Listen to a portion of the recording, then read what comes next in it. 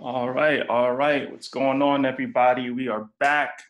It is Thursday, March 19th, and we are back for Haitian History 101 live. This is Frantz Derenoncourt Jr. We're going to get started in about 10 minutes for today's session, which is going to be awesome. And thank you, everyone, for registering, RSVPing, joining us. Of course, we're all under current circumstances with what's going on with the world today. So just trying to figure out different ways to, keep spreading knowledge, keep spreading, information on our amazing history.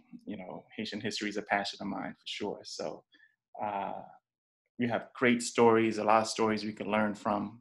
So, it's part of my mission to share these stories of our ancestors and their struggle for freedom and independence. So just thought this would be a great way to connect with everybody. Also, I know a lot of our kids are home, schools are closed. So this is a great way to get your kids some education on something that they're not going to learn in school. I mean, a lot of this stuff they don't even teach in schools in Haiti, the topics that we're talking about. So just something to add, especially if you're, of Haitian descent, but even not, Haitian history is world history, not even Black history, it's world history. Things that happened in Haiti had worldwide consequences. And in regards to a lot of different things, economy, world economy, slavery, all that stuff. Haiti's history is very important to learn from. So we're gonna get started in just a few. It's about 12:53 right now. You get started like around 1 p.m. All right. Let's see.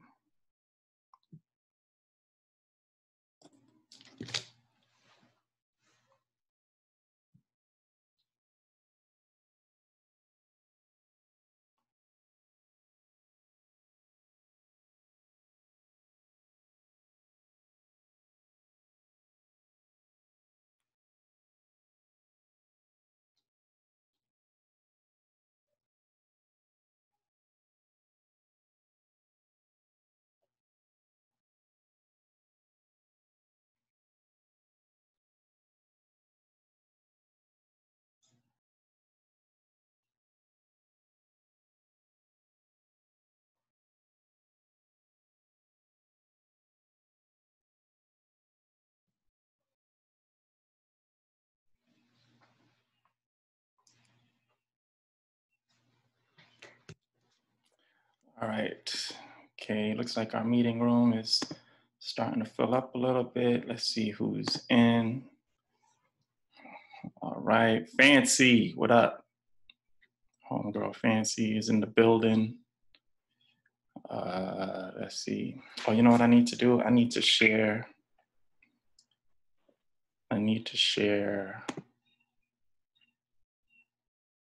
links from the previous programs. All right, so of course today's Thursday. We've been doing this all week. So we started on Monday. All right, I'm about to switch screens for a minute, guys. Let's see. I gotta grab something. Come on. I swear, man, I'm so low tech. Let's see. Starting to get used to this Zoom thing, or trying to get used to it, I should say. All right, I'll just do it later. But I loaded previous programs on YouTube.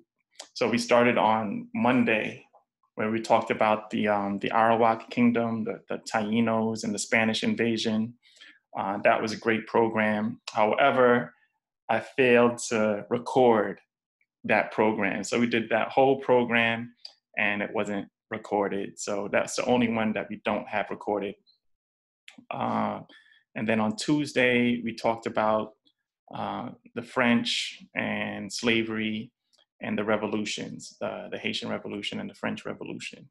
That was a cool program.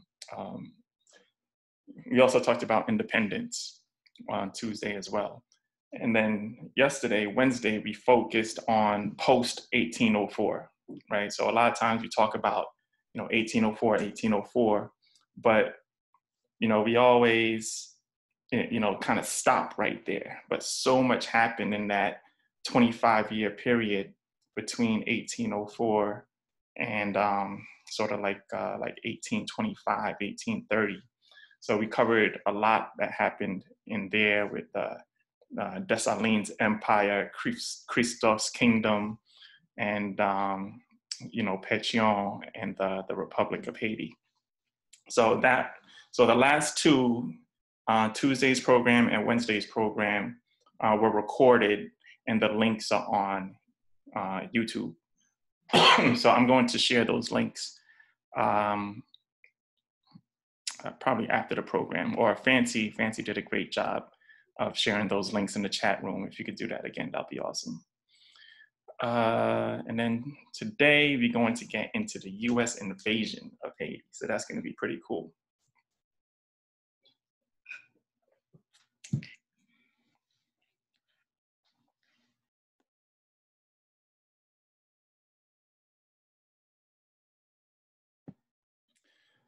So I'll just give you guys a quick heads up, everybody that's on online right now. I did a pretty detailed presentation on the US invasion of Haiti a couple of years ago, right? And I was able to find that presentation video. I actually did the presentation for the Haitian American Chamber of Commerce in Atlanta. They were doing a Haitian history series, and they asked me to do a few series. I did two, and one of them was the US occupation of Haiti between 1915 and 1934. So I found that video. So I'm gonna play that video this afternoon. So we're still gonna be live.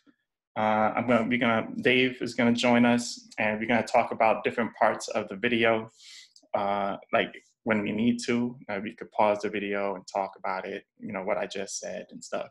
But it's a very detailed account of the US occupation, like leading up to it and a little bit after it as well. So I think you guys are gonna enjoy it. I watched it last night. Well, actually it was like early this morning, and it was pretty good. So I'm gonna play that video, and then we're gonna talk about it afterwards. So the way we work, if it's your first time here on this webinar series, we're gonna take questions at the end.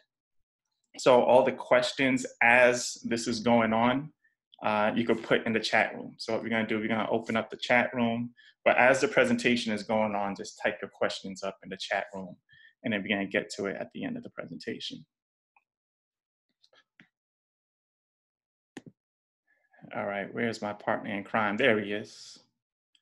All right, just feel free to unmute yourself, Dave, once you're ready. Yes, sir. All right, I can hear you. You can hear me? Yes, sir. All right, cool. So yeah, so like I said, I have the video queued up, ready to go.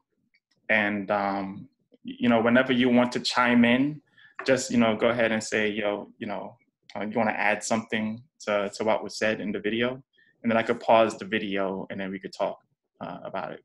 Sound good? Yeah, I think, well, since it's a video, I think it might be best to just let it play out, and then add comments afterwards, and if folks have questions to answer.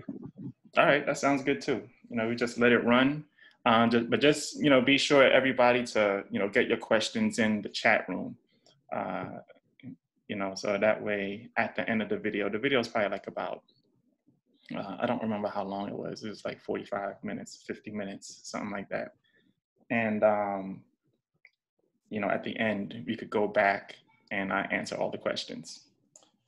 All right, so it's 1 p.m. I wanna go ahead and get started. So I'm gonna first do our introduction that we usually do. at the beginning of these programs. So this is Haitian History 101 live. I just wanted to put something like this together for everyone. Of course, a lot of us are, pretty much stuck at home. I've been at home. I've only go out when it's absolutely necessary. I went out this morning a little bit to the grocery store to get some food, stock up, a little bit more stuff in the fridge. The kids are eating everything in sight. So it seems like I have to go to the grocery store a little bit more often, but I'm about to put the food on lock in the house. So I just want to do something to, continue to share the information. Haitian history is a passion of mine. Originally, I'm from Brooklyn, New York. I'm a first generation Haitian American. So both my parents were born and raised in Haiti. And, pretty much went throughout my entire educational life here in the United States without knowing a lot of this stuff. So a lot of the things that I talk about is self-taught, from reading books, going to Haiti, asking a bunch of questions from different scholars. So, and just being curious, right? So I came up with a lot of this information, and what I realized is a lot of people are not familiar with this information. So I ended up writing a couple of books, like children's type books with illustrations, but the books are doing pretty well, right? So they're selling. So right now I published 4 books. The last book I published was with Professor Baina Bello. A lot of you maybe have heard of, and called Sheroes of the Haitian Revolution. So that's been going well, and I've just been, selling my books. I'm also an entrepreneur. I have real estate investments, and I do a whole bunch of different things. So, so that's a little bit about me. And the schedule, like I said earlier, we started on Monday. We talked about the Arawaks and the Spanish invasion. Tuesday, we talked about slavery, revolution, and independence. Wednesday, which was yesterday, that was a cool program. We talked about the Empire of Dessalines, the King Henry's kingdom, and the Republic of Haiti. And today we have the US invasion of Haiti. Tomorrow, we're gonna go into dictatorship and democracy. So if you guys are enjoying these videos, it looks like we're gonna be on lockdown for a while, because I know I'm not gonna be able, all of my events pretty much that's coming up in May are pretty much postponed or canceled. So I'm probably gonna continue doing these webinar series in different type of formats, maybe not Haitian History 101, but featuring, maybe doing something else like this. So if you guys are interested in, doing more of this type of thing, just let me know in the chat room, all right? So again, I don't do this on my own. I'm honored to have, a great co-host, a great friend of mine, someone I call my brother. I met years ago here in Washington, D.C., and he's joining us now, my boy Dave. Dave, you there? Yes, sir. Joining you guys directly from Haiti. Again, it's a pleasure to be with you guys to do this with Frantz. Frantz and I, as I mentioned before, we met a couple of years ago when I was working at the Haitian Embassy in Washington, serving as Director of Culture and Education. And naturally, given the work at Frantz, it was natural for us to collaborate and to become friends. So, pleasure to be joining you guys from Haiti. Absolutely, absolutely. So, so we're gonna pretty much be the hosts, of the program today, and so we're gonna go ahead and I think we're gonna get started. All right. So Haitian History 101, the U.S. occupation of Haiti. So, like I said, I did a pretty detailed presentation on the U.S. occupation of Haiti a couple of years ago as a webinar. So I'm gonna play that video. Right, and it goes through a lot of detail. It's the same type of format, presentation format with a slideshow. So I'm gonna go ahead and start playing that now, and then we could talk about it. All right, guys, let's see what we got here. Okay, so real quick, let me set this up. In the first couple of minutes, I messed up the presentation. I thought the screen was what my screen was showing, but obviously it wasn't. It was showing this. So maybe about 2 minutes in, the screen is going to change back to the slideshow. So, but I start talking in the beginning, so I want you guys to hear what I'm saying. So don't be alarmed if you see what's on your screen right now. It's going to change like about two minutes in. All right, guys, here we go.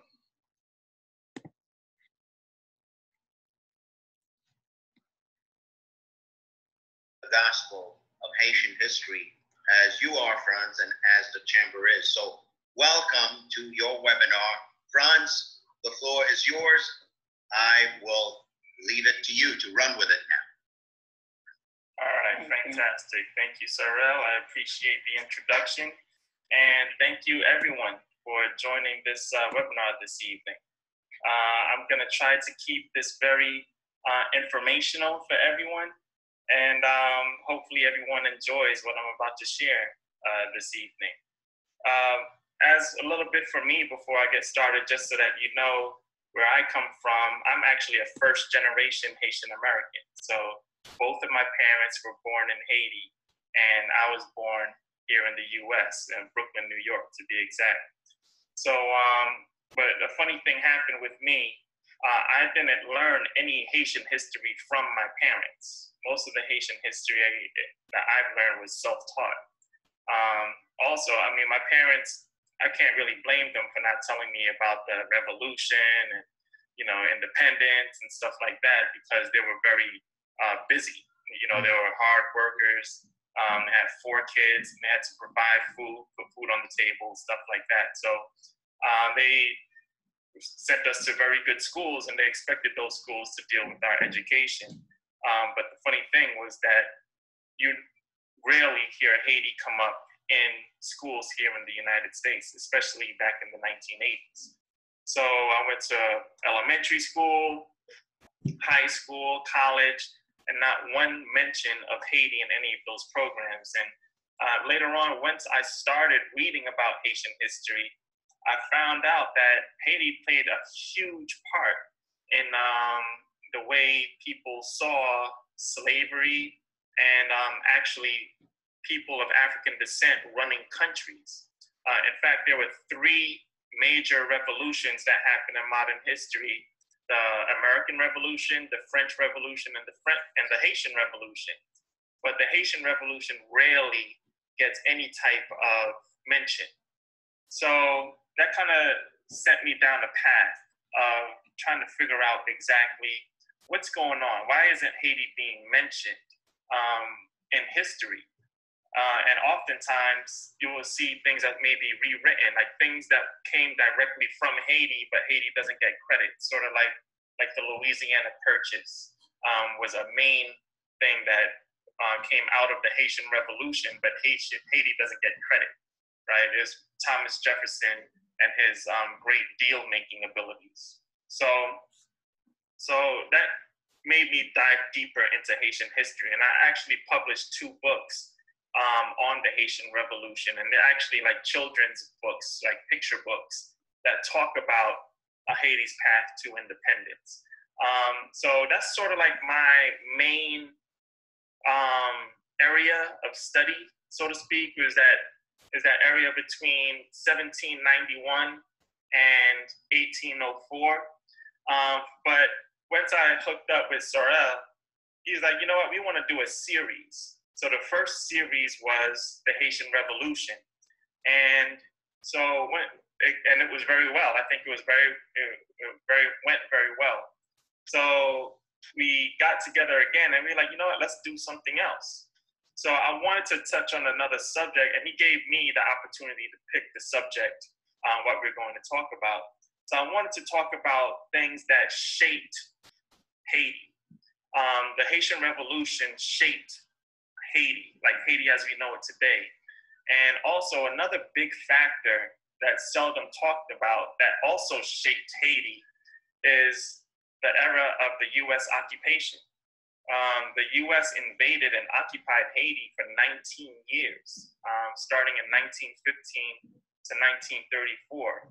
And there were very big ramifications, and it was sort of, I don't want to say a scar, but people still living, there are generations that came out of that occupation, and people are still dealing with the psyche of that foreign country coming in and taking over your country.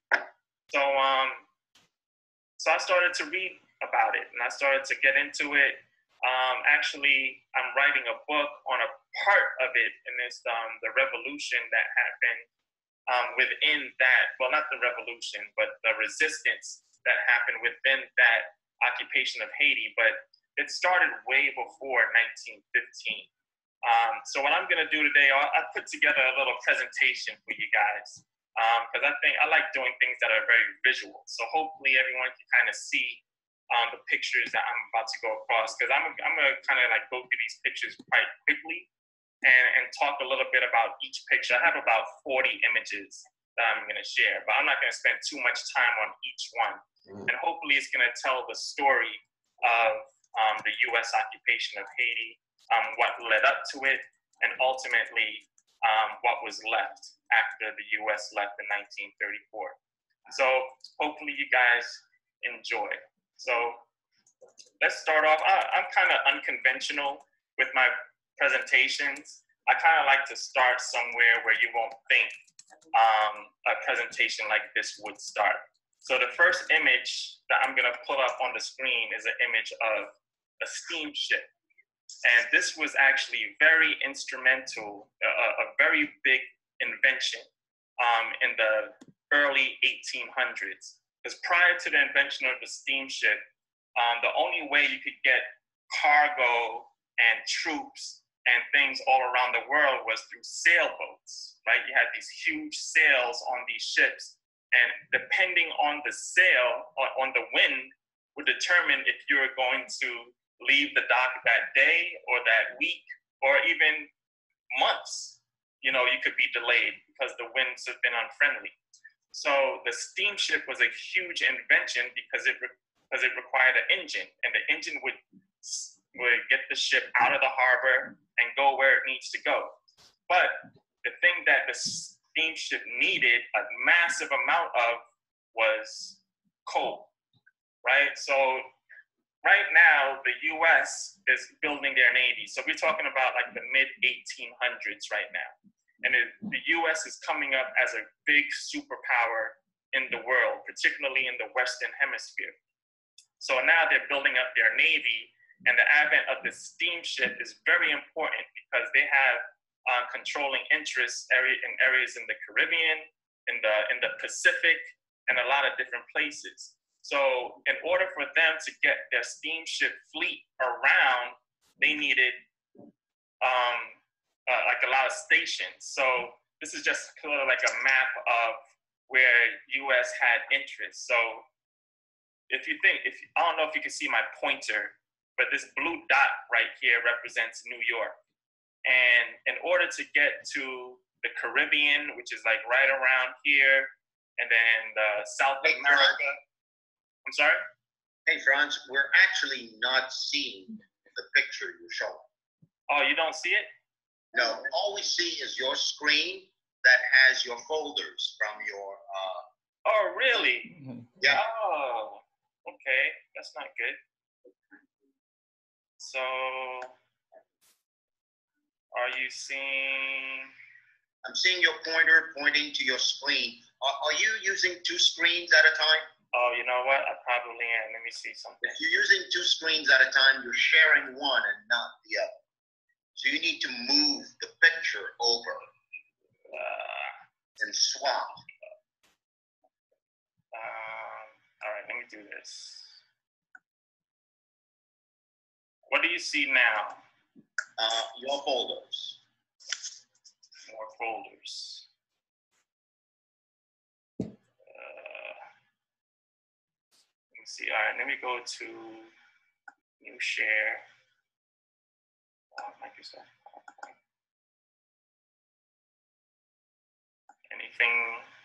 Anything different?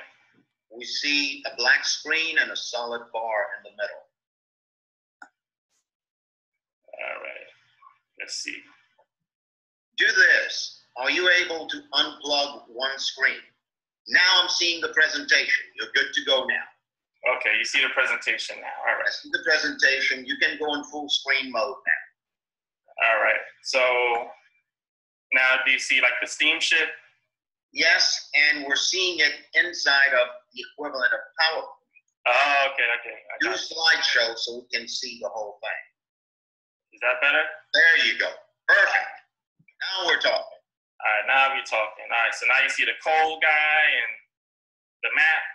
That's correct. All right, very good. Can you see my pointer going across?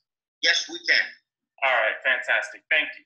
All right, so now talking about going back to the U.S. interest and how let's see where we go, and how the ships used to get around. So you have U.S. has interest over here is the Caribbean. So the steamships would have to come here and then get some coal to get more coal, and then they could go to South America. In order to get to the Pacific, they would have to go all the way around South America, right? Get through here, and then now you could go to Mexico, the West Coast, and over here is Hawaii, and then over here like the Philippines. So it required a lot of coal. So a ship can hold that much coal to get from one place to another to complete a full journey. So this caused a problem, but the solution was to have convenient coaling stations in different parts of the world. So one of the coaling stations that we all know of is Guantanamo Bay.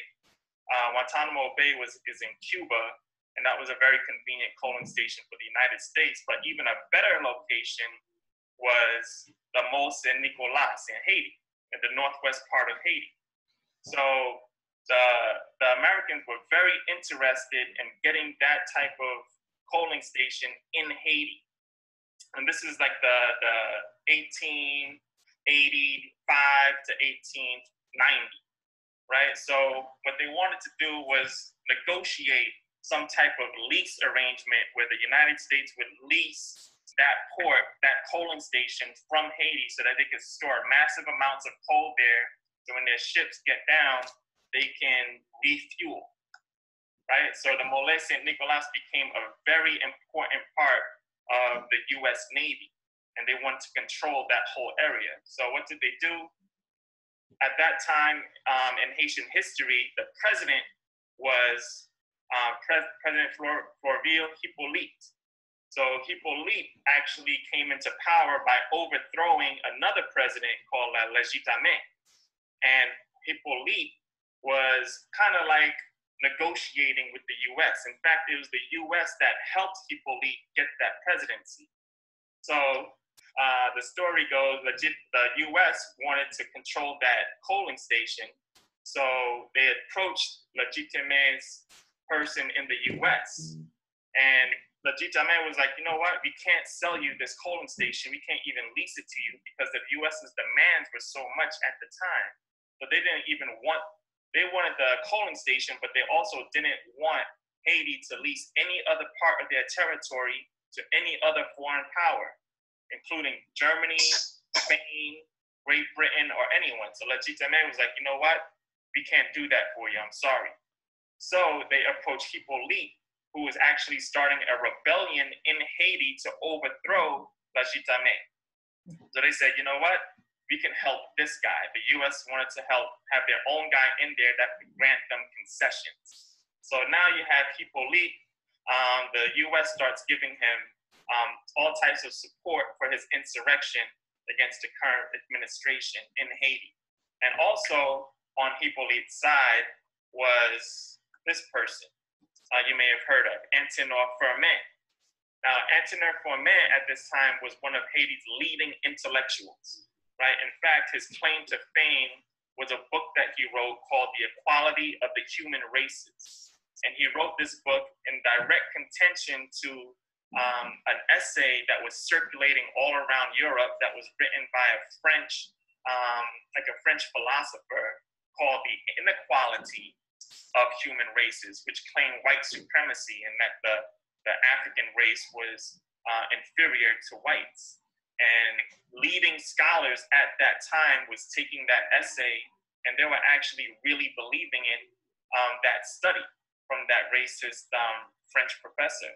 So Derenoncourt, who did a lot of his studies in Paris, came across a lot of his peers, his white peers, and they were kind of looking down on him after that essay started making its round. So he actually penned the equality of the human races, which actually got worldwide recognition, even more than the inequality of the human races. So now Derenoncourt is sort of like a hero. He's a leading intellectual, and he goes back down to Haiti in support of Hippolyte.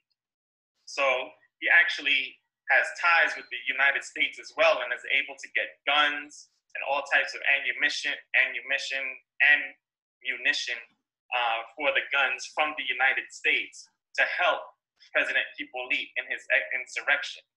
So they actually do that. Hippolyte gains the presidency. So now the United States wants to make them good on their promises, right? So now they start approaching Frantz and Hippolyte, and they say, okay, now we need to negotiate this coaling station. So, but the way Haiti was working at that time, the population was scared of the administration selling out Haiti to the Americans. So the Americans are now a growing power in the Western Hemisphere and eventually in the world. And Haiti is pretty much their neighbor to the south, right? So Frantz is stalling the United States. He doesn't want to do the deal because if he starts selling out some of the country to the United States, then they can get thrown out of office and lose public support. So the US is starting to really put pressure on them to make this deal. So what they do, they get a new ambassador to Haiti in 1889, and they send this person down to Haiti to negotiate directly with Frantz. And this person was Frederick Douglass. Now, Frederick Douglass got his claim, as we know, he was an ex-slave, and then after he was free, then he became a big politician. But around this time, Frederick Douglass had a lot of, he was optimistic about after the Civil War that, the United States was heading in the right direction, right? So they ended slavery. Abraham Lincoln is in office, and he's doing a lot of these different progressive things. But as time goes on, it seems like with the whole Jim Crow era, it seems like the U.S. is reverting back to their racist ways, and the South has always been that way. But what pretty much was the straw that broke the camel's back for Frederick Douglass was in 1896, was the Plessy versus Ferguson case, which said pretty much separate but equal. So that actually once that case went through the courts, it actually, Douglass pretty much became distrusting of the motives of the United States. So now Douglass is negotiating with Frantz. Douglass is down in Haiti, and he's negotiating the lease of this port with Frantz. And Douglass is pretty much sympathetic to the Haitian cause. So they're negotiating, but they're not really getting anywhere. They're actually really becoming more friends than anything else. So the U.S. starts really getting impatient. So they bring back Frederick Douglass, and in a few months they send him back down there, this time with a general, this big, important white general, and also 7 gunships that they sent down to Port-au-Prince along with Douglass and this general to negotiate with Frantz. And this time, the general took over the conversation, and they were being very, very pressing on Derenoncourt. So now they're saying that, if you guys pretty much, we have these gunboats in your harbor, and if you don't sign this deal, we're going to bombard the town. But Frantz is like, you know what? We have no problems with leasing you the port, but the other demands we can't live with, which is pretty much, if we can't lease our land to other countries, then how are we a sovereign nation, was his argument. So with all that happening, gunboats in the harbor, Derenoncourt still says no. And he actually called the bluff of the United States and sent Douglass, the general, and the 7 warships back to the United States. And that actually cemented Derenoncourt's legacy in Haiti as a hero. But one of the things that was kind of like the U.S. didn't know during those negotiations was Fermat had an ace in the hole, which was this guy, Hannibal Price, who was actually a Haitian U.S. minister. So Hannibal Price was in the United States, and he was a very skilled politician. He was Haitian. He was the son of an Englishman, and also his mother was Haitian. So he cultivated a lot of different relationships in Washington, and he knew what was going on in Haiti with the negotiations, so he kept a close eye on it. So he actually knew that it was a bluff by the United States, because if the United States actually did attack Haiti at that time, which it was an election time, so they knew that the Republicans would never gain, the population won't gain seats because it would look pretty much bad that they bombarded this Black nation. So Hannibal Price sent a letter, pretty much a telegram, down to Fermat. And as Fermat is sitting across from Douglas and the general, he's holding the letter in his hand, knowing that they were not going to bombard the town. So Hannibal Price was sort of like a hero, an unspoken of hero at this time as well. So that kind of like started, like, this is prior to the invasion. This is the end of the 19th century, but this is how like the relations kind of started with the United States and Haiti. So there was already a little bit of tension going into the 20th century. So now you have another incident that happened prior to the invasion of Haiti, and it was in December 1914. So Haiti had a gold reserve, and their currency was actually backed by gold, and this reserve was used to pay the government, the military, and it's pretty much how it was functioning at the time. But I think you guys should remember about the debt that France imposed on Haitians so that they can be recognized as a sovereign nation in 1825. In 1825, France placed a debt on Haiti of 160 million francs so that Haiti could be recognized, and that money went to the previous slaveholders, the slave masters. When Haiti got its independence, they lost all of their land, all of their slaves, so they made Haiti pay them back, right? And that debt lasted in Haiti for many, many, many years, decades, right? So what happened, Haiti paid off that debt, but they had to take out other loans to keep afloat, because 80% of all of the income that was coming into Haiti was going off paying the French. So they had to get other loans in order to pay off this debt, for the country to run. So now most of the loans they got were from the United States. So when the United States in 1914, they felt like, you know what, Haiti is going through a little financial crisis right now, and we're probably not going to be able to get our money back. So they sent the United States Marines into Haiti to confiscate $500,000 worth of gold, right? And this was in 1914. So in today's money, that's about $11 million, right? So they pretty much walked in to the bank. They landed in Port-au-Prince, marched to the bank, confiscated the gold, put it back on the boat, and sent it back to New York, right? And they deposited that gold in the National City Bank of New York, which today is Citibank, right? So now a little unknown thing was that Citibank particularly acquired a major share in that Bank National, which was controlled by the French at the time. And so the Citibank, which is in New York, bore a lot of controlling interest in that bank. In fact, the American flag was flying on the Bank National in Haiti because they controlled that bank. So it was pretty much like they sent the Marines over there to confiscate the gold. It was sort of like a transfer of funds. And it made the New York bankers more comfortable that they had Haiti's gold reserves in their banks instead of down in Haiti. But the ramifications of that robbery was pretty significant, right? So now, That happened in 1914. So like I said, that gold was responsible for paying the government, the military, and a lot of other different things that were happening in Haiti that helped Haiti run. So now you don't have that income. So now the country is going into chaos, particularly at the government level. So starting in 1911, there were seven different presidents that took office in 4 years, right? Particularly ending in Villebrun Sam, right? So this was kind of like a really dark spot in Haitian history, where Sam feared he was going to be overthrown.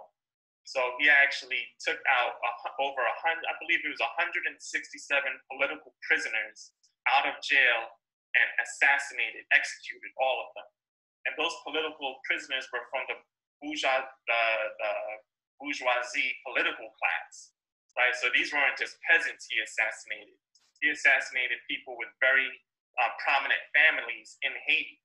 So when that happened, a mob chased him out of the presidential palace, and Sam ran over to the French embassy that was in the country. So the mob actually went into the French embassy, pulled him out, and they literally tore him to pieces in front of the French embassy, right? So now the country is in chaos. So who's looking from afar? The United States. So at this time, the president of the United States is Woodrow Wilson.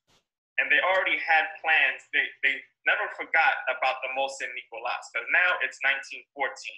And there's a lot of different things that the initial negotiations with Frederick Douglass was about 25 years ago. So now the US really has interest all around the world. And there were a lot of different things happening at that time that I'm going to get into. But the US already had plans of invading Haiti and taking that coaling station, the Mont Saint-Nicolas. So once they saw that happening with all the insurrections, they were like, you know what? Right now is the perfect time to go in and occupy Haiti and invade Haiti, because now we have a reason, right? But really, it was the US that caused all of that tension in Haiti, because they confiscated that gold and pretty much strangled the economic system until it finally was right for the US to go in. So they really made those conditions for them to go down there. So now President Woodrow Wilson is like, okay, let's go down there and invade Haiti, and sends troops into Haiti July 28, 1915. So now, why occupy Haiti? There were a lot of different reasons the Americans said why they wanted to send troops down into Haiti. One was the fear of Germans, the coaling station, the Mont Saint-Nicolas, the Panama Canal was in construction at this time, the Haitian debt to the US, and overall control of the Caribbean. So now, let's get into the Germans. So it's 1915. World War I is pretty much happening right now, and Germans are in Haiti. The Germans were in Haiti ever since independence, right? And they became merchants. In fact, Dessalines, the first chief of state of Haiti, welcomed the Germans into Haiti. And the Germans actually were there for a while, and Dessalines had a clause in the Constitution that said no foreign person can own land in Haiti. But the way the Germans circumvented that Constitution was they married Haitian women. So now you marry a Haitian woman, now you can own land. So they actually bought a lot of land, and they became merchants, very powerful merchants in the country. In fact, there were times where they would wield their power against the Haitian state. There was one particular case in 1897 when the Haitian police went to arrest a worker in a German merchant's business. And the German merchant actually fought with the officer.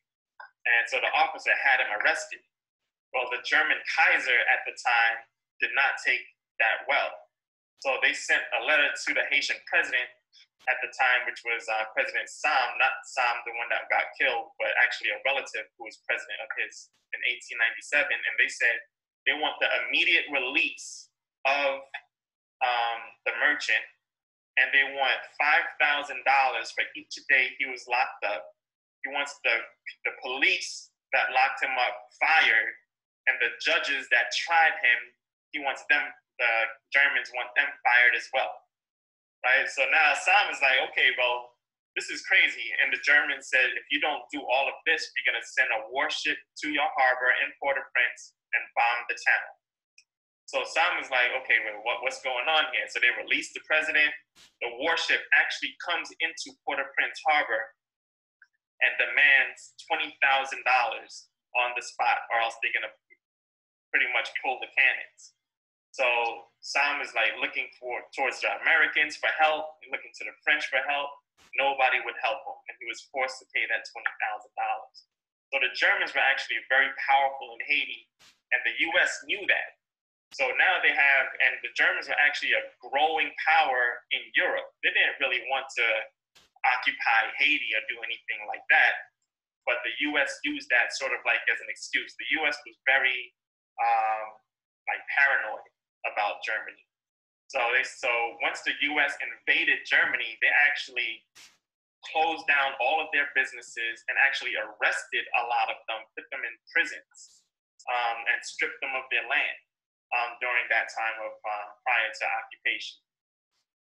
Also, another thing was, of course, they wanted the Mole Saint-Nicolas. Also, that's happening at this time is the building of the Panama Canal.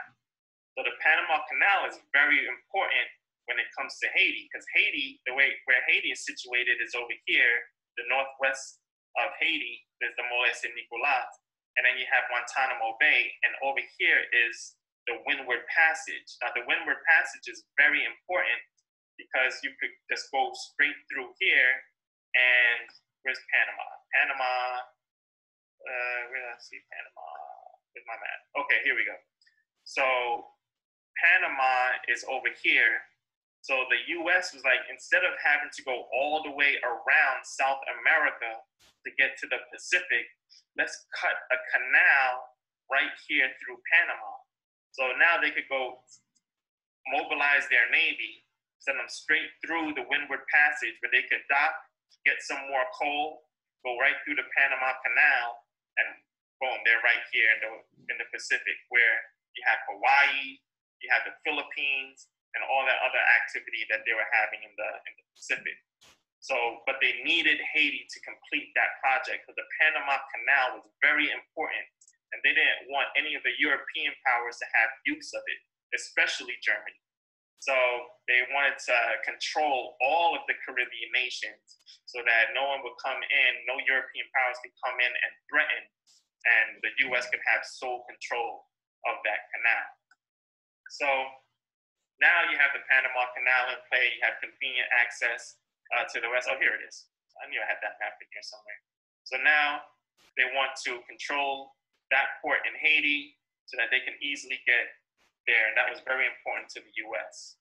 So now the U.S. Marines dock in July 1915, and they immediately go take over the government. So they take over all of the custom houses, they go into the parliament, they control everything in the government. They control the all of the financial, so all the tax revenue, all the merchant revenue, all the money coming into Haiti now is going through the US's hands. And their first priority was to make sure that all of the US debts were paid, right? So now the US debts need to be paid. So they start taking all of the money that's coming in through Haiti and they're paying off these American banks, right? And also they rewrite the Constitution. First thing they needed though was a puppet regime, because they didn't want to just go in there and do everything themselves. So they were very experienced with overthrowing governments and doing this. So what worked to their advantage is to find someone of that country, like a Black person of that country, and put them in power as a puppet regime where they're actually the ones pulling the strings. So the president at that time they put into power was Sudre Dotignan, right? So they put him in power, and now they're pretty much just telling him what to do, right? So first thing they do is they want to rewrite the Constitution. The Dessalines Constitution, the one clause in that Constitution that stuck through all the presidencies, because every time a new president comes into power, one of the first things they do is rewrite the Constitution. Like Haiti has had over 50 different constitutions, right? So, but the one thing that always stuck was the Dessalines clause, which stated that no foreign white person can own land in Haiti. So when the U.S. came in and they put in the puppet regime with Dartignal, that was one of the first things they changed. And that opened the way for American businesses to come in and own huge pieces of land and pretty much start the plantation system all over again in Haiti. So another thing that was happening though, a lot of uprisings were happening amongst the peasant class, because now you have all of these huge corporations coming in and pretty much starting a plantation style society. So now the peasants or the farmers that pretty much made their living selling their goods to the merchants, they're pretty much going out of business now. So they start to revolt. They start to fight back, right? But now the U.S. Marines have no mercy on them. I mean, they're killing these people on sight. I mean, the U.S., obviously, they came in with machine guns and all of this type of advanced weaponry. And, I mean, you know, the rural class in Haiti, I mean, they had their usual machetes and sticks and rocks and maybe an old gun. It was no match for the Marines, right? So a lot of them, they just pretty much took to the mountains, but they didn't stop fighting back, right? So there was a huge movement in Haiti against the occupation, and that was called the Kako movement, right? And they started fighting against the Marines. So the Marines would have to use different types of strategies in order to get the Kako pretty much in line, right? Because the Kako used guerrilla warfare in Haiti. So the Marines were not used to that. The Kako used a lot of voodoo and stuff, which scared the Marines. And so what they had to do, the Marines had to do, was build a Haitian army in order to fight the Kako, right? So they started a gendarmerie, which is pretty much they recruited Haitians and gave them a salary, and they used them to fight the Kako movement, the Kako rebellion. So now you have pretty much like a police of blacks, and one of their main, they were built to fight the Kako, but another thing that they wanted the gendarmerie to do was recruit people to help build roads in Haiti, because one of the reasons the Kako were very successful was because there were really no roads in the rural areas of Haiti. So there was an old law, like back to the Boyer days, like in 1825, that said if you lived in an area and they needed something to be done in that area, then the government could go in and have you build like roads or build a fort or build something. Like you had to pretty much go and do it. So that law pretty much wasn't really in effect since 1825. But the U.S. Marines started going through the Constitution, and they saw this law in the books, and they was like, oh, this is perfect. So we could get the rural class to build roads to help us find the Kako. So they actually used the gendarmerie, the new gendarmerie, to recruit the peasants. And this form of labor was called corvée. So they would go to each of these like peasant homes and take out all the men, and they would pretty much string them up together and force them into labor, which they weren't paid for. So it was pretty much another form of slavery, because they were worked against their will. And sometimes the corvée system was designed so that you won't have to leave your area. But with this, they had the men going all different parts of Haiti, and they weren't allowed to leave that area until the work was done, which could take months, sometimes years. So it was another form of slavery that was pretty much put together. So this actually formed a huge resistance movement. right? So once they saw that another form of slavery was happening, and most of the time it was a white person that was giving the orders, then they were like, you know what? This is slavery all over again. We're going to start this resistance movement. And one of the biggest rebels of that movement was a man by the name of Charlemagne Perrat. So Charlemagne was actually from a well-to-do family. His family owned a lot of land and dealt with a lot of merchants. And they were actually pretty well-to-do. They were from the area in Haiti called Hench, which is kind of like along the border with the Dominican Republic.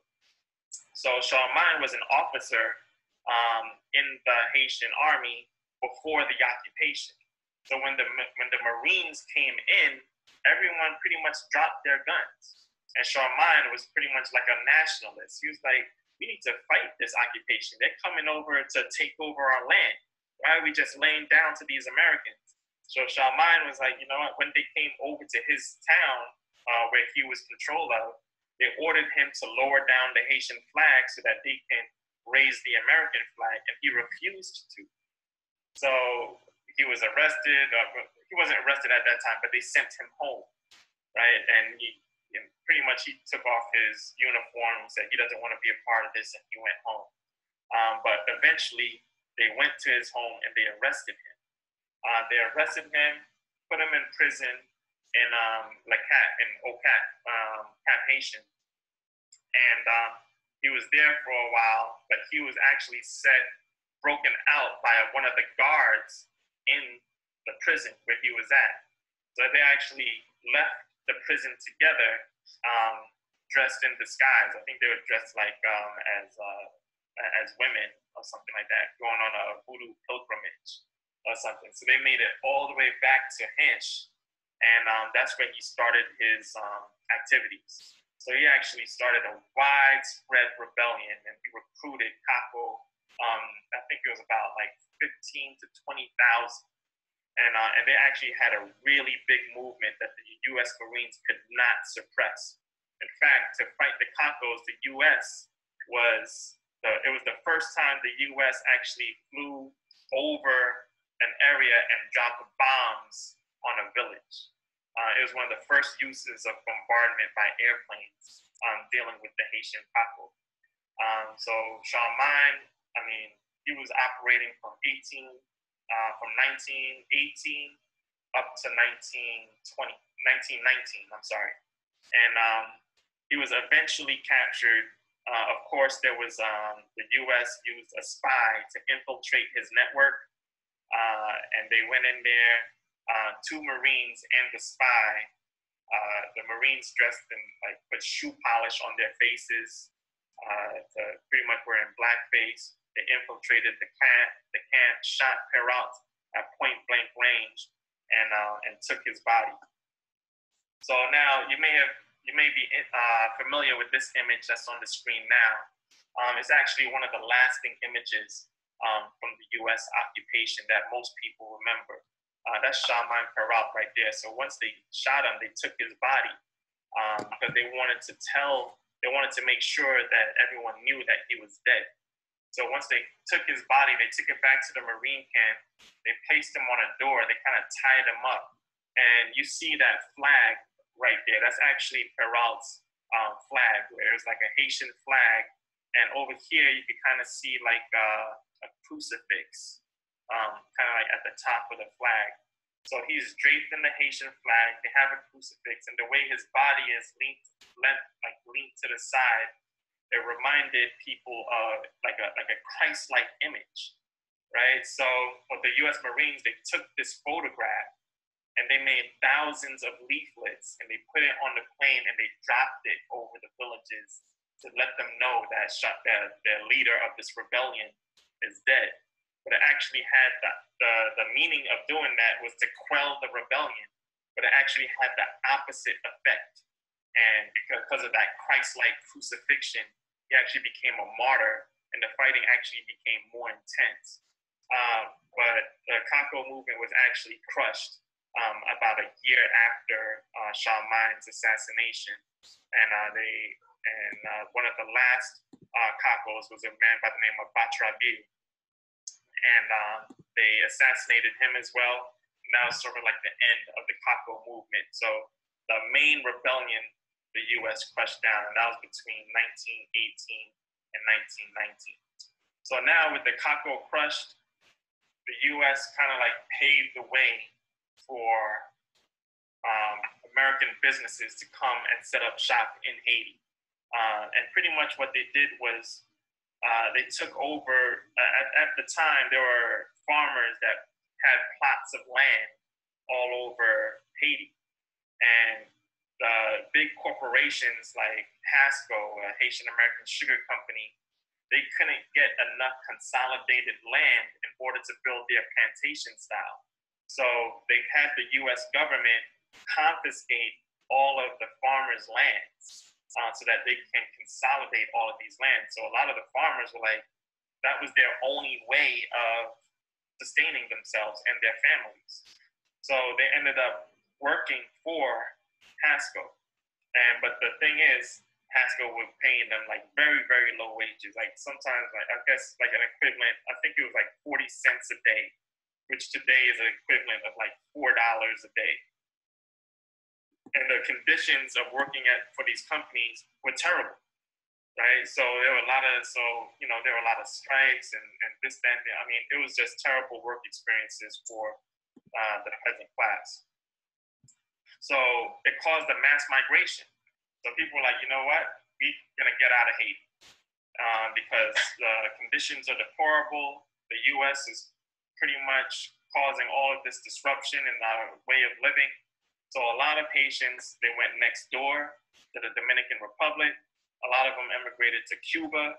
But once they got to those different places, it was the same type of atmosphere as was in Haiti. It was U.S.-run corporations and plantation-style work. So they couldn't avoid all of that stuff. So, I mean, so tens of thousands of Haitians emigrated to Dominican Republic. Tens of thousands, I mean, like upwards of 50 and 60,000 emigrated to Cuba, but they found themselves on plantations all the same, right? So now you have all this bad press that's happening in the United States because what the U.S. Marines were doing, they were pretty much indiscriminately killing hundreds, thousands of Haitians if they weren't falling in line with the occupation. So that, and most of them were the peasant class in the rural areas of Haiti. But they accused all of them of being Kako supporters. One of the main phrases that the Americans would hear from like regular rural people, the peasant class, was "me pa connaît." Like, because the U.S. would go in there and question, like, where are the Kakos at? Where are they hiding at? And they would be like, "Me pa connaît," right? So if the U.S. Marines felt like it, they will burn down their villages. They would kill dozens of them at a time. In fact, one story that kind of like put it over the edge was the Marines. They went into a voodoo priest's home, and him and another Haitian, and they walked them about 2 miles, made them dig their own graves before they shot and killed them. And this story made it all the way up to the United States Senate. And the Senate was like, yo, what is going on down there? Why? I mean, what's your explanation for doing something like that? And the Marines were like, oh, well, this type of stuff happens all the time down there in Haiti. And it horrified that government official. So the government official actually wrote a letter saying that it seems to be like the Marine officers are killing people left and right down there. And that letter actually made it to the U.S. press, and the U.S. press pretty much ran with it. So, and then it caused a lot of bad publicity for the Marines down there in Haiti. So now the Marines are like, okay, all right, let's rethink what we're doing down here. So they actually started now going down there to do what they actually set out to do, which is trying to build up the country and make it a better place and this, that, and the other. So now they start, in fact, before I get into what they did, President Warren Harding, so this guy was running for office around the time all this bad press was happening. So he used the Haitian occupation to gain pretty much an advantage over the incumbent administration that was down in Haiti. So he was saying, oh, it's deplorable down there. They don't know what they're doing down there, this, that, and the other. And actually, he gained a lot of favor based off of accusing the government of all these horrible things that were happening in Haiti, and actually won the presidency. So now he's up in office, and he actually starts a commission to go down there and find out what's going on in Haiti, right? So they send a commission down there, and the commission comes back with all of this information, but it focuses more on the cultural practices of Haitians more than the atrocities that were being committed by the Marines. So they start talking about, oh, it's voodoo happening down there, and they decapitated one of the Marines and ate his body, and all types of different crazy things were coming out of that commission. So really, nothing really happened, and actually worked against the Haitians' favor, because now all these stories about voodoo practice and this and the other started making its rounds in the United States. But nonetheless, the U.S. wanted to go down there and try to start building up infrastructure and different things in Haiti. So in around 1921, 1922, they started the construction of the presidential palace. The previous presidential palace was actually destroyed, I believe it was like in the early 19th century. There was a bomb that was set off in the previous presidential palace that killed the president. So that palace was still there. So the U.S. was like, you know what, let's build the presidential palace over again. So they actually created a presidential palace. They built all these roads around the country. They built irrigation systems. They actually built schools. They built medical schools. In fact, one of the more prominent students at one of the U.S.-run medical schools actually became the dictator. Francois Duvalier was a student at that school. So now the U.S. is actually really trying to make an effort to provide infrastructure in the country. But they start doing it the wrong way. So now you have strikes that's happening around the turn of 1930, like 1929, 1930. So they built this huge campus in Damien called the Service Technique. So now the U.S. is like, you know what the Haitians need, the U.S. is providing all of this policy for Haitians. Like, they know what the Haitians need, and they're not really listening to the Haitians of what they want and what they need. So one of the things that were put on the Haitians was they said that they wanted the Haitians to have more vocational trainings, like specified trainings, like in agriculture and engineering and this, that, and the other, so that they can actually sustain themselves, so that they can have a skill, so that they can go out and get a job, and so that the U.S. goal was to create a huge middle class in Haiti. So, and the Haitians were actually for it. It's like, you know what, that's great. If you're going to build these schools, then we're going to take advantage. So they built this huge campus in Damien called the Service Technique. But the problem was they focused too much on the vocational training, and the Haitians actually wanted more of a classical type training, including the arts. And the U.S. eliminated the arts completely from the curriculum and just was training them on how to get a job. Well, the Haitians didn't like that, right? Especially the students. It was like, wait, you want me to be competent in getting a job? That's pretty much like another way of slavery, wage slavery, right? And also a fumble that the U.S. had was all the teachers that they brought into these schools were American teachers, and none of them spoke French, and none of them spoke Creole. So it was always, and they were highly paid, and they were paid by the Haitian government, not the U.S. So the money was coming from Haiti to pay these teachers that can't even speak French, can't speak Creole, and are not teaching the things that the students want to learn. So the students actually confront the principal of this school at this campus, and they said, we want this, we want that. And the principal was like, no. And on top of that, the principal took away scholarships that were promised to the students. So now the students are getting a bill for going to this school when they're supposed to be paid for. So that was the straw that broke the camel's back, and the students went on strike. So they actually walked out of the campus, and they marched to Port-au-Prince. And along the march, all of these other people started marching along with them. The high schools, the workers, even some people in government was marching with the students. And then the rural class started coming in, marching with the students. And it just became a whole big strike, and it lasted for many weeks.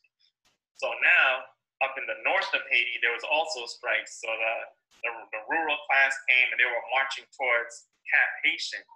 And that was pretty much like it freaked out the Marines, and the Marines started unloading their machine guns into the crowd, and they killed 12 people. And that was pretty much like end of all of the like U.S. trying to like do educational stuff and this and the other. It just didn't mesh well with the Haitians and what the Haitians wanted. The U.S. kept on trying to put their policy onto the Haitians, and the Haitians were resisting. Pretty much, like if you look at other areas in the Caribbean that the U.S. occupied, like Cuba, Dominican Republic, Venezuela, one main thing you see in those areas is baseball, right? So you can see a lot of baseball players coming out of the Dominican Republic, Cuba, Venezuela, but it never stuck in Haiti because of the resistance. Haiti is like one of the only places, I mean, not one of the only places, but they never took baseball, and they stuck as soccer as their main national sport. So that just was sort of like a sign of that type of resistance that was happening in Haiti. And other types of resistance was happening too. So now you have other activists that are now writing and singing songs and pretty much going towards the arts as a form of rebellion towards the United States. So you have these leading intellectuals like Jean Price Mars, Dante Bellegarde, Jacques Roumain, who all are putting together these works as pretty much a rebellion, a silent kind of rebellion, but it was actually very, very effective in getting the United States to leave their country. So Jean Price Mars, who was a leading intellectual anthropologist, had all types of thoughts on the U.S. occupation. Dante Bellegarde was actually a politician in the occupation government. But once he saw that things weren't going the Haitians' way, he was like, you know what? He left the government. Well, actually, he was excused from the government, and he started his own campaign, going to all the other islands in the Caribbean, speaking out against the U.S. occupation of Haiti. He was actually an ambassador of Haiti to the United States.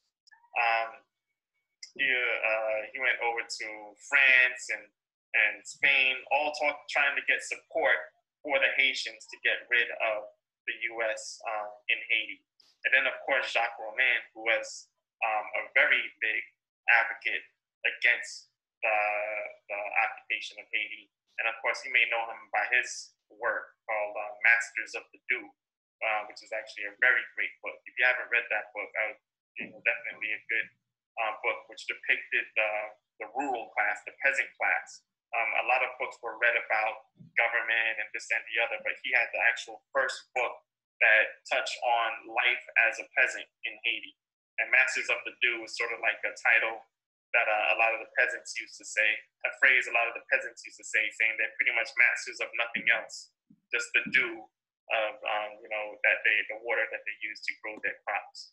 So coupled with the student strike rebellion and the intellectual activists, and that was pretty much the straw that broke the camel's back to get the U.S. Start the evacuation of the U.S. So with all this activity going on, the U.S. is like, all right, you know what? Fine, let's have elections. And so the first real democratic election wasn't really a democratic election, but they called it a democratic election where the people came out, they chose their candidate, and they actually voted in Haiti during the occupation. So the person that the Haitians chose was Senor Vincent. So this person, I mean, he did okay. Like he was against the occupation, but once he actually got into office, then he still made a lot of concessions to the United States, right? Which the people that voted him into power did not like. Even the parliament was actually reinstated. Back in 1918, when they changed the Constitution, the United States disbanded the Haitian parliament at gunpoint because they wanted to change that Dessalines clause. So the U.S. Marines actually went into the parliament. When they wouldn't change the clause, they excused all of the parliament members and they wrote their own constitution. So when Steno Vincent came back in, he actually came in, they put the parliament back together, but they still left that clause that the U.S. Had put in where foreign whites can own land. And the people that elected them in thought they were going to get rid of that clause. It didn't happen. So he actually became, his idea was that we have to work with the United States. There's no way we're going to survive as a country without having some type of relationship with the United States. So he made a lot of concessions. Some say too many concessions. And also another stain on Vincent's presidency was the dealings with the Dominican Republic. At the time of Steno Vincent's presidency was a time of Rafael Trujillo, who was the Dominican president at the time. So Trujillo was even though he had a Haitian mother, he was very racist against the Haitians, right? So along the border, there was an event that happened, I believe it was 1937, called the Parsley Massacre, where Trujillo actually sent his Marines or his military to the border and slaughtered tens of thousands of Haitians along, in a couple of days' time. And it was called the Parsley Massacre because the military would ask the person living at the border town to pronounce parsley. And there was a way the Haitians would pronounce parsley and the Dominicans would pronounce parsley, something to do with the R, the rolling of the R, the Haitians couldn't do. So if you couldn't pronounce it the right way, you were immediately executed. And tens of thousands of Haitians died that way at that border. And Vincent was pretty much accused of being a part of it because of the way he handled it. He didn't even acknowledge it happened at all. Then when his parliament said, you have to do something, then he made an agreement with Trujillo that pretty much said, give me $8 per death that happened. And Trujillo probably paid like 2/3 of it, didn't even pay the whole indemnity back to Haiti. And it was never talked about again. So Vincent, even though he was elected by the people, he still got in bed with the United States. So Vincent pretty much stays into the presidency up until the U.S. Marines actually withdrew. So the Marines said, you know what? We're going to put into place our financial person that's going to stay in Haiti to make sure that all of these banks are actually paid in full all the way up into the 1940s. But the last Marine actually left the island August 1st, 1934.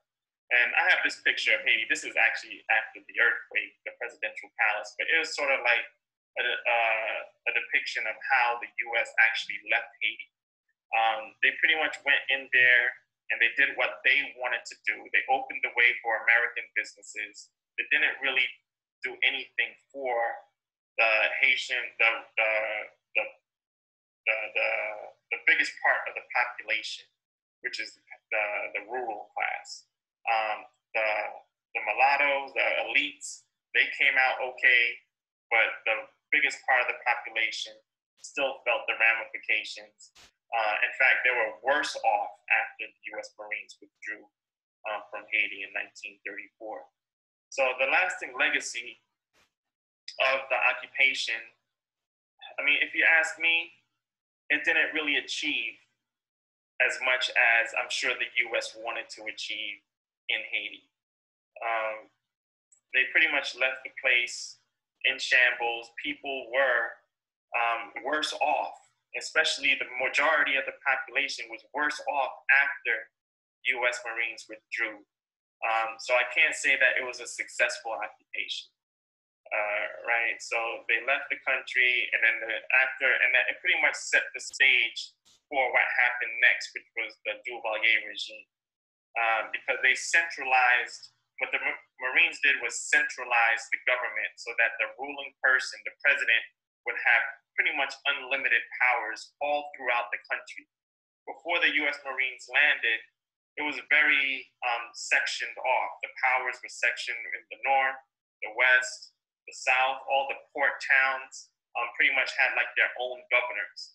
So when the U.S. Marines came into the country, they centralized that power in Port-au-Prince and gave the president a lot of power, which was meant for the U.S. But once the U.S. left, that system stayed the same. So now you have a problem where everyone that comes into the presidency has all of this power to control the whole country. And at the end of the day, nobody does anything for the majority of the population. It was like that before the presidency, but before the occupation, but it became even worse after the occupation. So at the end of the day, there was this quote that I found to be interesting by Bellegarde. It says, the United States is too close and God is too far, right? So I think that's sort of like the way the Haitians feel about their relationship with the United States. And of course, we can get into all of the recent things that the United States and the Haitians are actually going through over the past couple of decades. But as far as the occupation goes, I think the United States made out with what they wanted to achieve in Haiti. But as far as the Haitian is concerned, they could have done without that occupation. So that's pretty much it for that part of it. But like I said, all right. All right, guys, that's it. I'm gonna end my my recorded presentation there. So hopefully you guys enjoyed it. I did that presentation about 2 years ago, and there really wasn't any more to add to it. If I did the presentation again, it would have been the exact same, right? So why reinvent the wheel? So I just wanted to share that for today's program and see if you guys had any questions about that. So let's see, is Dave still here? Yes, sir. Oh, okay, cool. Thank you. Yeah, man, so that was it. I know I didn't send that to you early to take a look at it, but if there was anything you want to add to that, please do so. Yeah, definitely. A couple of things I'd like to add. One is we mentioned the fact that the Haitian Constitution was actually revamped during the occupation. And an interesting fact is that when the new Constitution was approved in Haiti in 1918, it was actually a future U.S. President, Franklin Delano Roosevelt, who wrote the Constitution himself. He was a admiral in the Navy at the time, and he actually famously said, "The facts are that I wrote Haiti's Constitution myself, and if I do say it, I think it's a pretty good Constitution." Yeah, I remember that. Yep, you sure did. Yeah, and we're definitely gonna. Well, actually, another thing is that in regards to the investigation that was commissioned by President Harding, really it was influenced. That decision was influenced by the NAACP, which at the time was being led by James Weldon Johnson. And Johnson, after he was actually the first African American designated to lead the NAACP, if you can believe that. And within a couple of months of being assigned to that position, he went on to Haiti on a mission to figure out what the U.S. was actually doing in the country.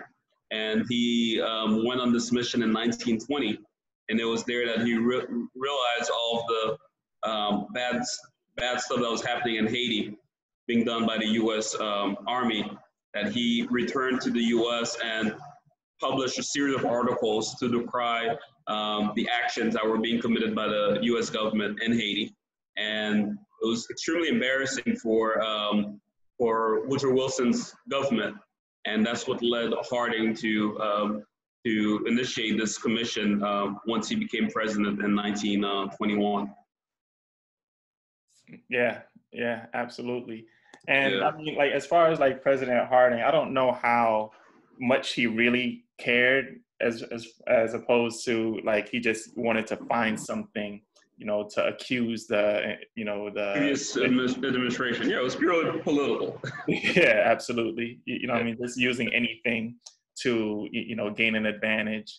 But yeah, I didn't know the NAACP part, so that's pretty cool. Yeah. All right, so let's see if we have any questions in the chat room. Let's see what we got going on. Let's see, can you bring up your volume? All right, Psyche. Okay, we got someone from Brazil on here. That's pretty cool. Thank you. Everybody raping currency. Dotik Nav looks white. A lot of the ruling, like I noticed in the chat room earlier, you said like a lot of the Haitians were light-skinned or mixed race. And like Haiti is just like a lot of the other places in the Caribbean where you have, where stemming from slavery, where you had these white Europeans come in with the enslaved black people. And, a lot of raping was happening. So you have this whole new generation of people, which is the mixed class and mulatto class. And they favored, a lot of them, I should say, favored, their European ancestry rather than their African ancestry. And a lot of the fathers, the white fathers, they would send their kids, their mixed race kids, to France to be educated and stuff like that. So once the revolution happened, you have this whole, that like, one thing that the blacks and the mulattoes agreed on was that the whites got to go, right? But the mulattoes still felt superior to the blacks because they had like a lot more of the education and they had more wealth and stuff like that. So they assumed a lot of the leadership roles, especially after Christophe died and the Republic took over. So one of the legacies from that is like you always have these heads of state that are not always. There are a few different people that came into power and became president that were darker skinned, but mostly it was like a lot of the mixed race that were trying to run the country. What's your take on that, Dave?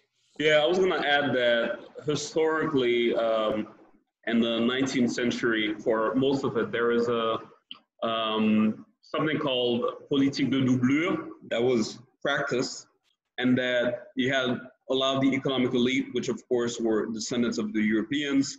So there were mulattoes, or some of them even white foreigners who came to Haiti from Germany, Italy, France, etc., who really had the majority of the country's wealth within their hands. And although they couldn't rise to lead the country as president, they would influence behind the scenes with their wealth, right? And so for most of the 19th century, you had that happening. You had a lot of black leaders who were being influenced by the economic elite, who were mainly mulatto and Europeans. And then what happened during the U.S. occupation is that because the U.S., a lot of the Marines were Southerners, who were racist. They preferred the mulatto Haitians. And so you'll notice that during the U.S. occupation from 1915 to 1934, you'll have some of the lighter skinned presidents we've ever had in Haiti's history. And it's not by accident, it's because the U.S. government felt more comfortable working with these people who they perceived to be superior to the darker skinned Haitians. Yeah, absolutely. And but that's, as with anything, that's not across the board, right? So like you see, like Charlemagne Perrault, you know, he was a light-skinned person, but of course, you know, he led the biggest resistance against the U.S. So it goes like that sometimes. Yeah. All right, let's see. He looks mixed too.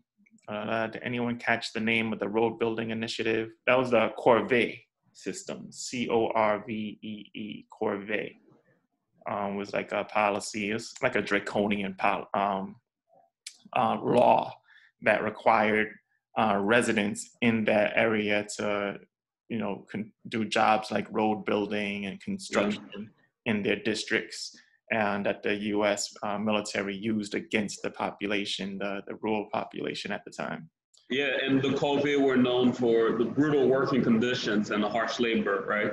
And for that reason, that word is still part of the Haitian psyche because of how terrible the conditions were for the Haitians who were involved in that system. And so to this day in Haiti and Haitian Creole, when someone wants to say that you've made them work extremely hard for nothing, you know, for useless but tiring work, they use the word Corvée to describe that. Yeah, I'm gonna start using that. All right, let's see. Hey, you can have a broader understanding of colorism. Yeah, like Nazis, pretty much. So true. Visit Haiti. Yeah, the vocational training is good in theory, but horrible in execution. Training them to be servants, white teacher. Yep. Yeah, that was a big fumble. I think that was an opportunity when the United States started, you know, trying to focus on building schools and stuff like that. But the execution was just terrible, and it actually worked against them.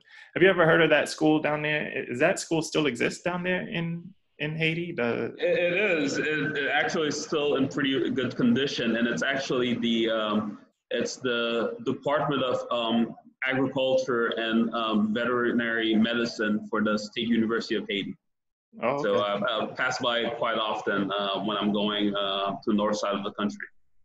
Oh, okay, cool.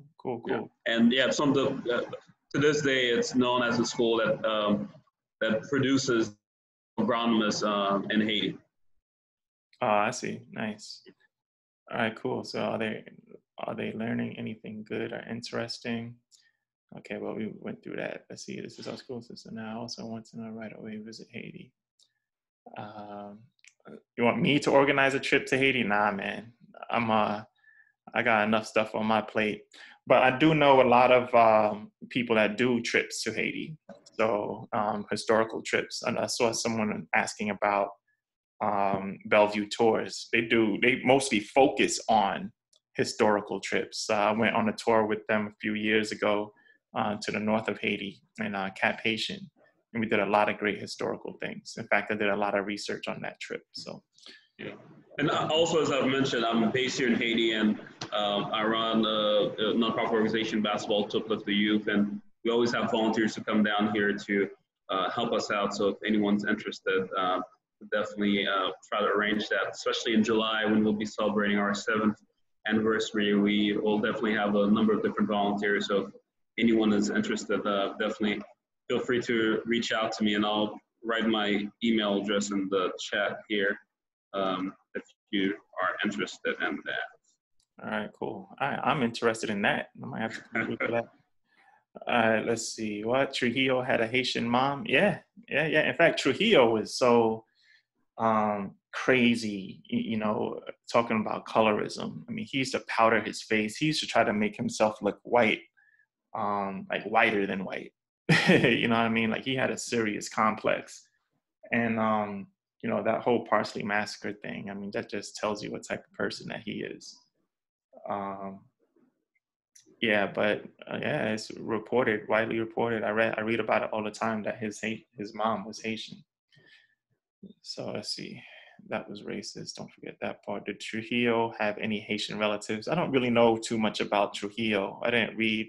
The only part I like really read in history about him is that part dealing with Haiti. So, I mean, you know, just a narcissistic dictator.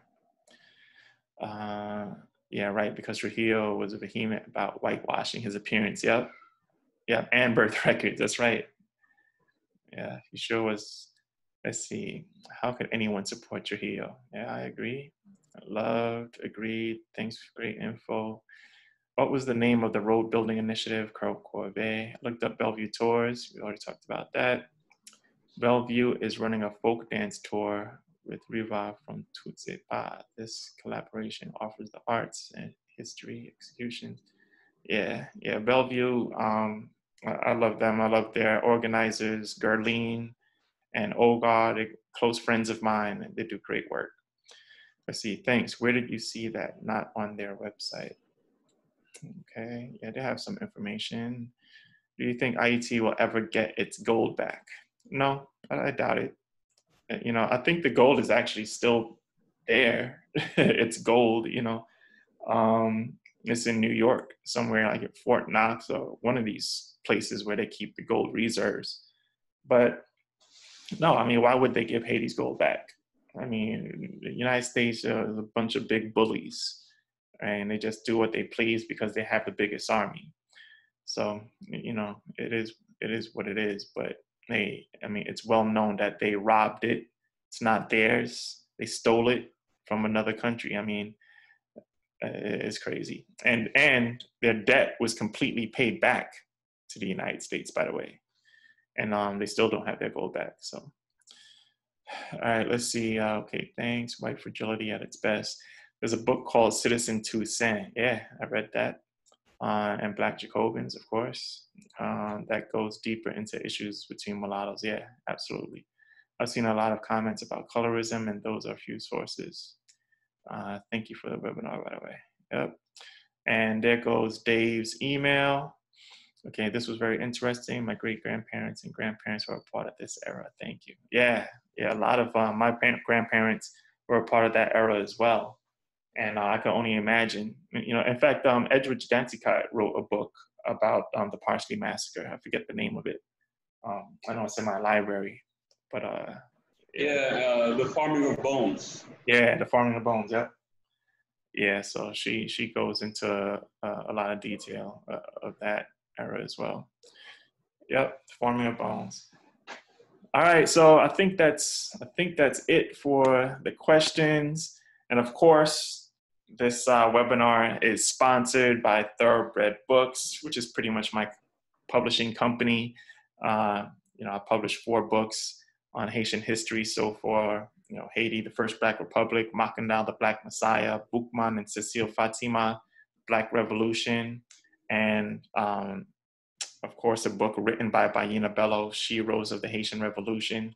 So if you're interested in any of this stuff, you know, definitely check out my website, www.thoroughbredbooks.com, and support.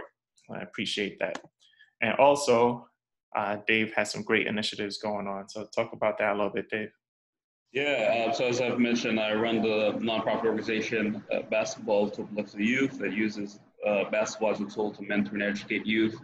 And 2 of Port-au-Prince's toughest neighborhoods, Multi-Sons de Soleil, so we've been doing this work since July 2013.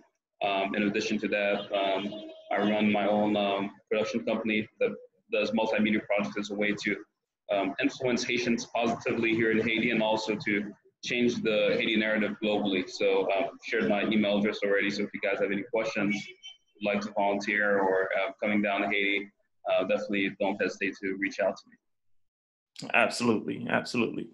All right, guys. So we're almost at the end. We have one more session left on Friday. So make sure you join us tomorrow, same time. We're going to get into the dictatorship and democracy. And actually tomorrow, Dave actually did a documentary on Haitian history that actually touches on the dictatorship. So we're going to view some of that documentary tomorrow, and then we're going to get into that discussion. So I'm looking forward to that.